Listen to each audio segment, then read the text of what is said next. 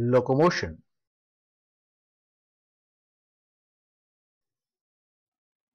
Paramecium has a slick body which facilitates it to swim about in water with a minimum amount of friction. The quick swimming is facilitated by the beating cilia that cover the animal's entire cell body. Paramecium moves with a speed of around 1500 micron per second.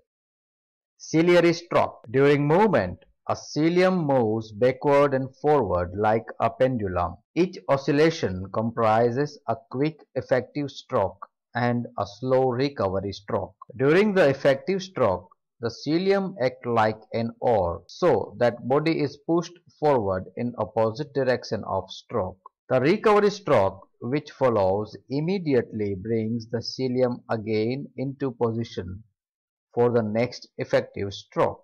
All the cilia of body do not move simultaneously and independently, but progressively in a characteristic wave-like manner called metachronal rhythm.